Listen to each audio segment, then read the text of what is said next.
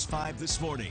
Good morning, everyone. Thanks for joining us here on this Friday morning. I'm Bill Ryle. And I'm Jessica Deloney. We are glad you're waking up with us this morning, and we are tracking the tropics. We want to get you right back to meteorologist John Nodar with the latest on Tropical Storm Ida.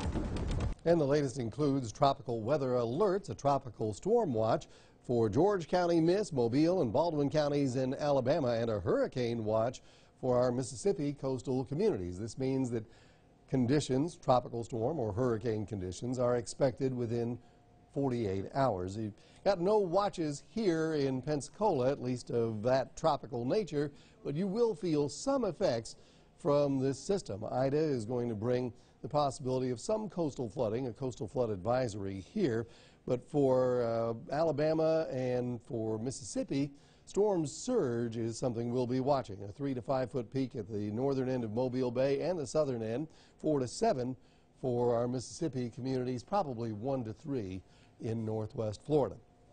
Here is Ida moving readily at 15 miles per hour toward the northwest. It's going to move into the Gulf of Mexico later today. So let's take a look at the forecast from the Hurricane Center. Once it gets into the Gulf, it's going to find an environment that will allow for rapid intensification. So it will be a hurricane by the central Gulf and possibly a major hurricane of Category 3 or better by the time it gets close to the coast. It also slows down at the coastline, which is not a good thing.